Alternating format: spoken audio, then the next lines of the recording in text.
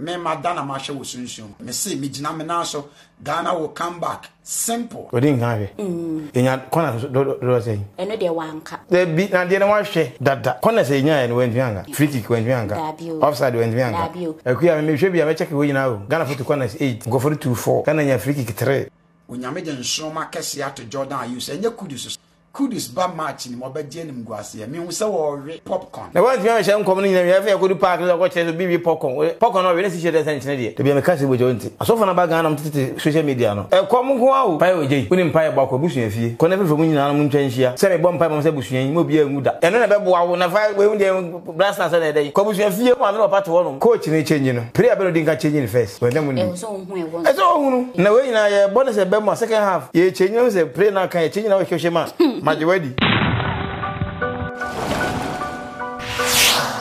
Ebisa for ye share mu bi media Ghana TV so fire uja ne trending I say ababeto ho prophecies out the ababeto ho efa Ghana blaster ho ye nyina ye nim se enne enwumre 8 p.m.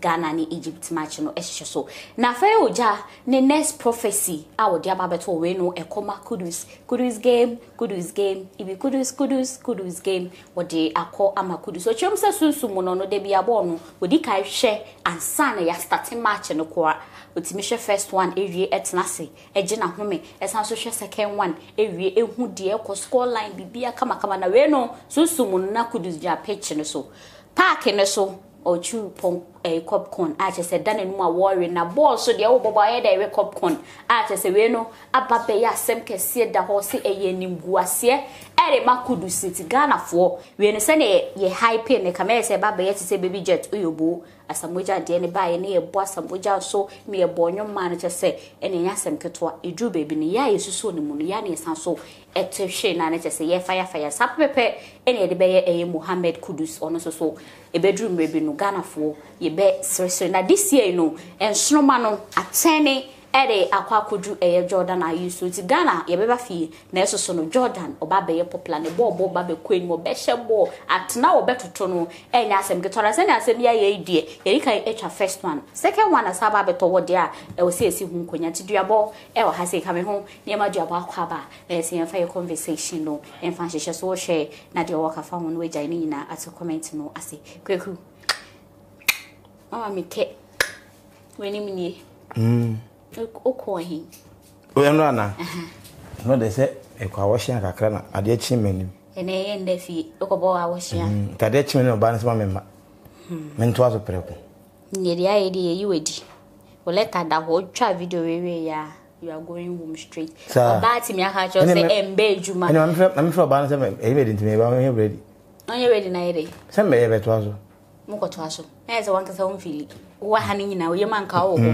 ye ne de no de ma no guy pa e che ejuma no baby no do de so odo de se enfa jwanko heaven enfa nko baby okay nyere be dia de kanya odo yo we no ebisa format duabo ken duabo yenko enim fire oja nesem no wetie bi wa what's it Odi kai be ka first one before match no ebe so on the Sunday no obe ka no Friday esisunsumu no o hwe match no 2 times na ohun say aye 1-1 last minute ene nkofo ne pre ba ko etum sapepepe na se mo kan ye no we no ankoa an be ne anye hwe sapepepe ne che se ebemu e de man no nti Ghana fo obi ebo na baso mo de foforo so aba wan hwa boyi o chem se ebe ye draw odi nkan hwe enya kona do say o say inya corners do say wo corners eno de wanka foul do say wanka by the kind ne se bo na ye 1-1 the beat na de na wa hwe dada corners inya en wenfianga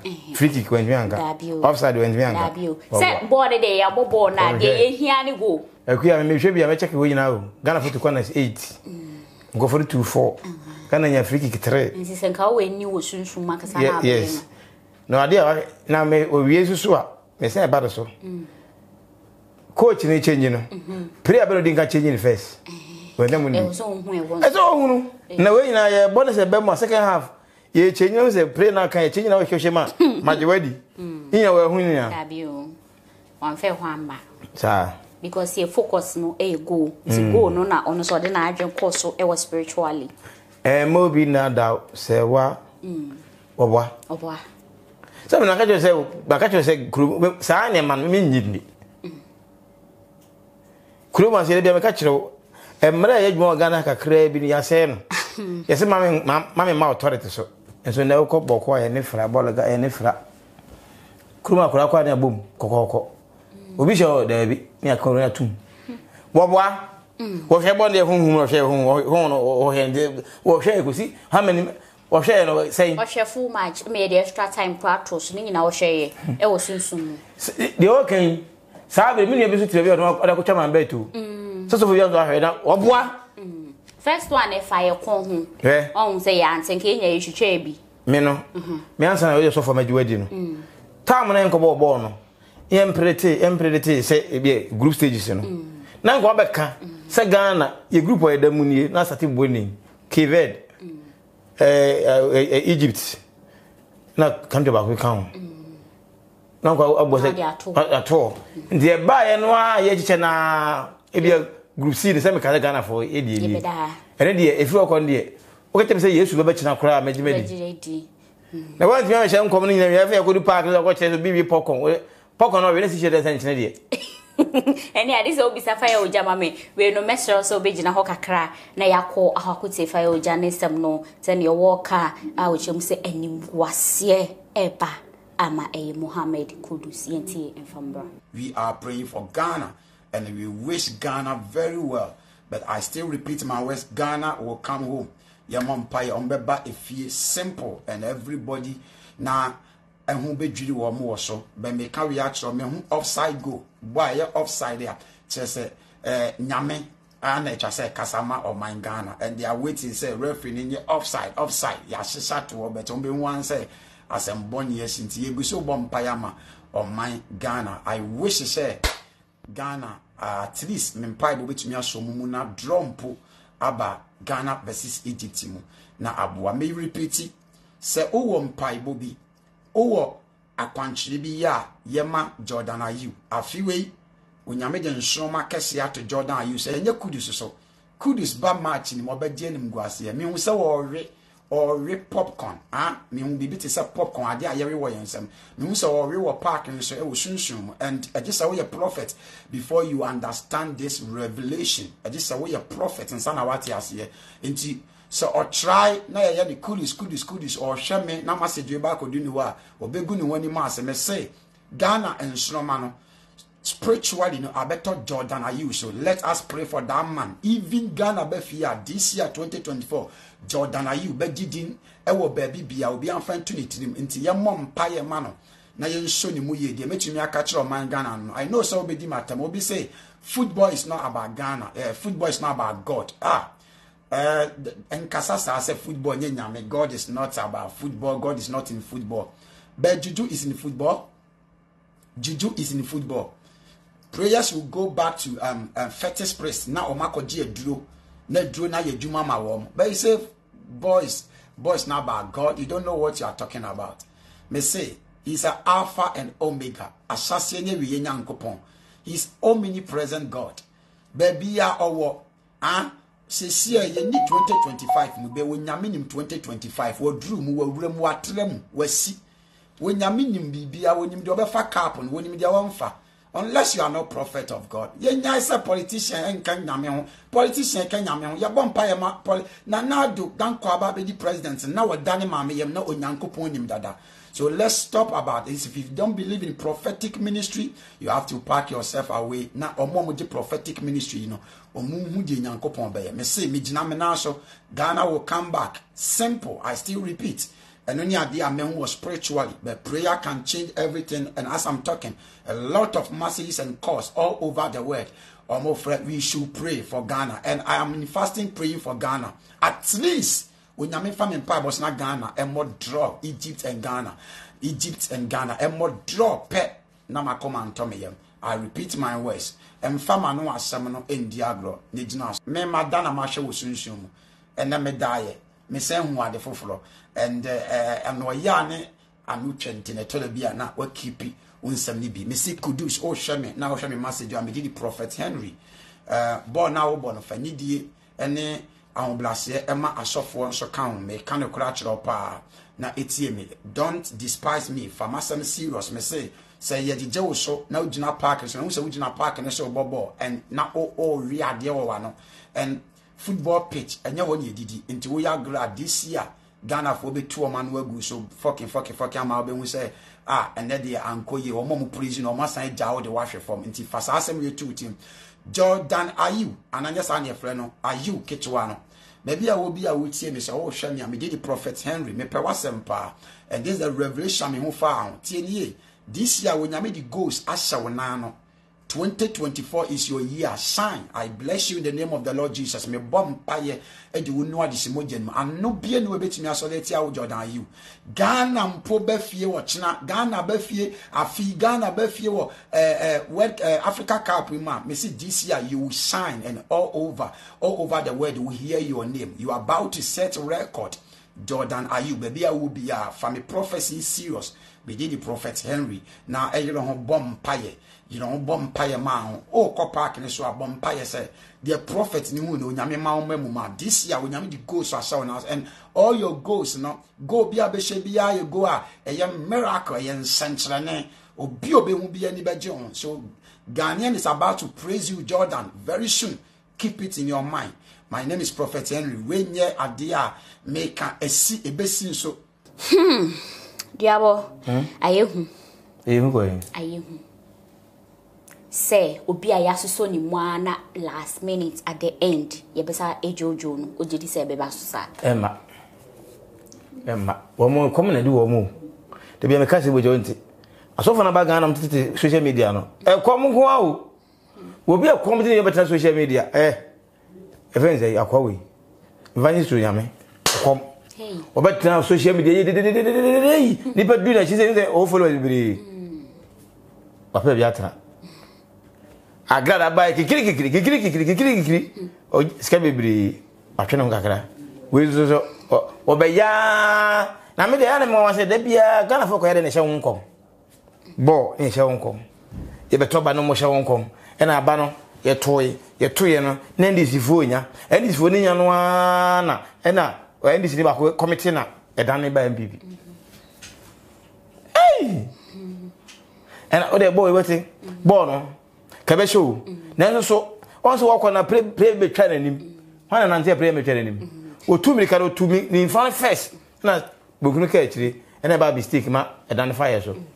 This year was say nyame ya adom na say ye bodro kra na ye nyame adom ene ne mpaibo oba betina ho asi nkonya abom paye ena anadwu de kese mpaibo nko a ena obekọ ya maye o he fense fire oja uni mpaibo akọ busu afie ko na fefe munyina na mu ntwa nhia se me bom mpaibo se busu yin mo bia nguda eno na beboa wo na fa we hunde brasa se na dey ko busu afie mo ame no pate wo no wo fa wote wo oji na ko pa se bra den to mo nkwan dem no metanye nkwala nketo na mo bra na de betena we ko bi bone bo ko fa asofo de kwala ma no kra mo sim ko we mo operation no muni asofo ni nti na ma ko wo ye bebre na ga adenti so ko tena so de ma won so onye no akase bi a kire na kwara no wode ne na eba wode ne se eba na ye sha atoso ti wa ti mi hospital straight doctor be wa yes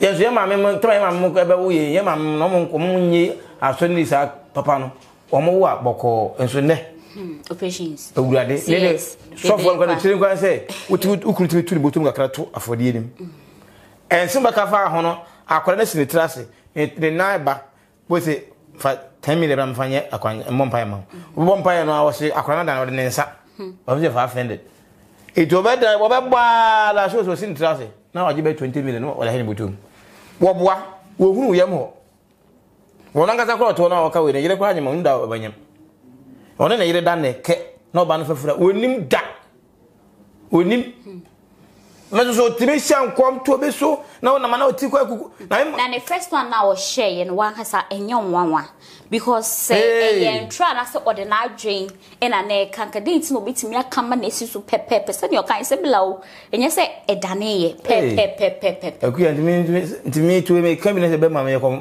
sofo obeke bia na me sofo ana obeke bi oh media menim say Egypt for be share one eno de me ya we on be share yente ana ye beti ha ye beti ana yente ebe ye one new one ye beti ebe bre pa sani ate yabo me de ben share nkumo ba be kan keke o kan ayo sofo bia ni kuremu saa na bre bi konfo yo faade man ponje timatimo ha mo ni konfo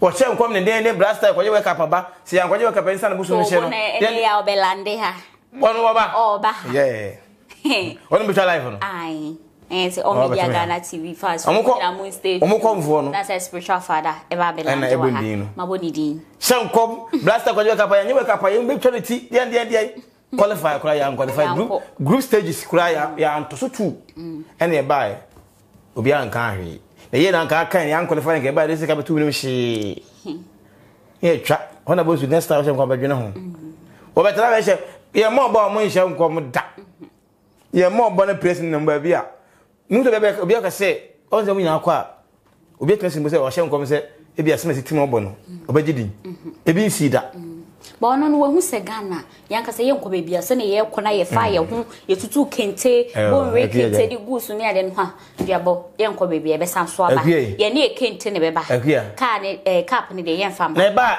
ye ba ekose hwan host nation ne kura no ono ka wa ja wo mo kura cap ko ntime nye ntero no be kan se be ma no me mala ma host nation no ma adwuma ne ma kuru no mbo match na mo bo ka no kura no o mo mpo no o mo ntime nye bono mbono irim de baji o etika wa bi wa be predate oh so nim de obeje wa hwe bo ni nyine wanka akuya be van people to obeje ti dia ye wo so the Ghana police for omoma megina ho be predict so wo kana sa me mu aye meche no wo so wa hwe bo ni nyine hu de obeje cap no asofo bi agimi o kweku abose o nyame fire oja wa agimi papa nyame pa so fo fam o do re nyame ni pa abose wo me de otiwe ede nyame nso nguru nsuo na ehyehyɛ mpem oh enyi nyame ni pani bia ana ede enyi na obi agimi se ya ka cheka mpezi wa gimi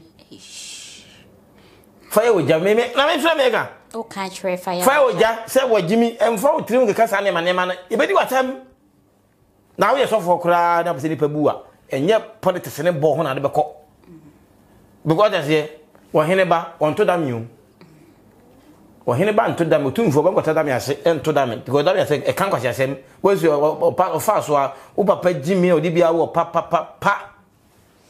because na akwa ka papa eduwe no jimi ni wa jimi o ba shem kom sa de ade wo hwe boy ni nyina wa hwe hunhum na e twari pa do se wo yellow card do se na untimi nkika we nyina de wo boa endra ade no say white jersey no e mayenhye ye share red jersey dia nkonim die e be ye dia nti ene match no so mu ni no mkofa white jersey she dia ka ba mama njira dia we okuta adwin we ready am say blaster the first match be a boy white jersey second match e ko red jersey third match is a white to we ready am say second jersey na red e tell work get gano no ka otimi ka host e be she o say go host hold what it is red and white anyway I'm president kan we say then say it you for Ghana for so was think commercial red no commercial white am go share red and I'm not done what mean canon kan what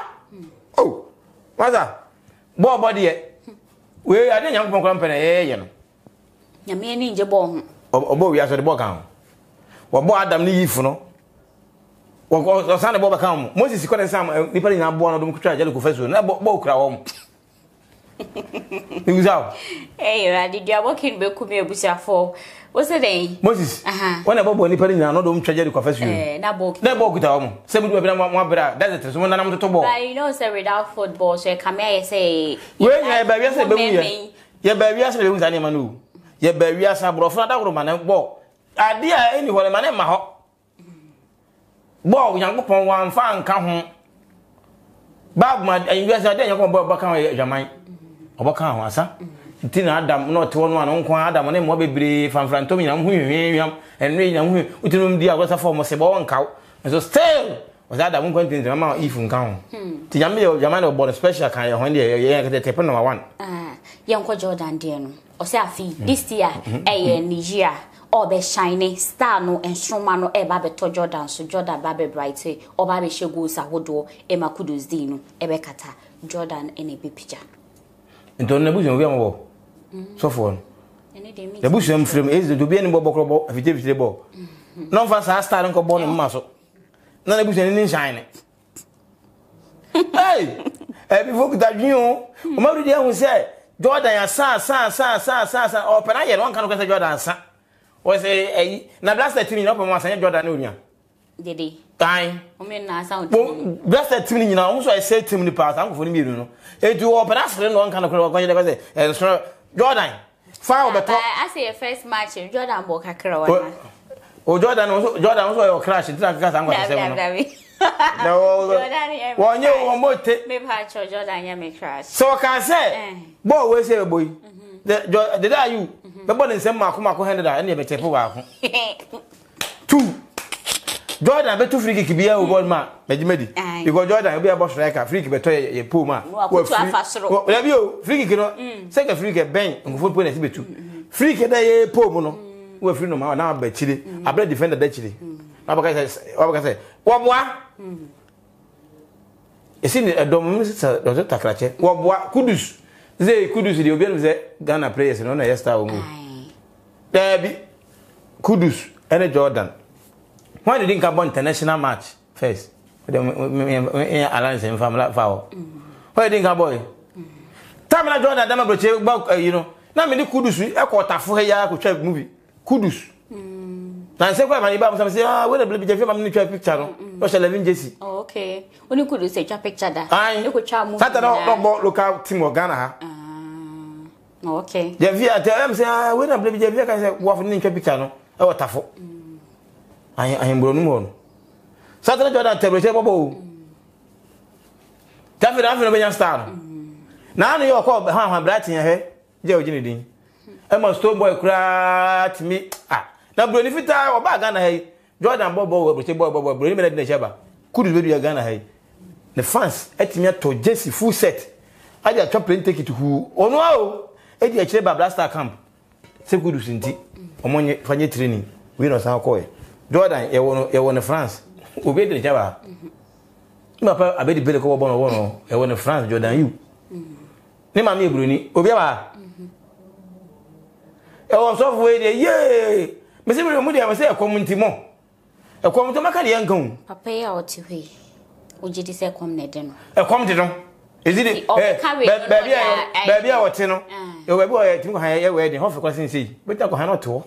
Why life akra no come man ka say da ko kan ba wo Duabo me da se wo honom enfensi e wa ha se bisa for Duabo ija na wan sha no de nsem ahodo e de ato sisi ana kamera so be ka say fa ye oja bebe ote ye ne life ne kwa wa quarantine be no ye mpese be go deep nti ye jai de sia se na me kai mo say about 3 p.m. Ghana time ye be stream live e all media Ghana TV both Facebook and YouTube nti me share mo some be stay tuned se ne be ya e da ho no ma na chese mo so menye bi ahwe na mo suggesting bi am obia ma drop ni nyina e de ya ato comment no ase I had a side all media Ghana TV ohima adepa eni medicando eni genitry eteso bibia ema kama yakram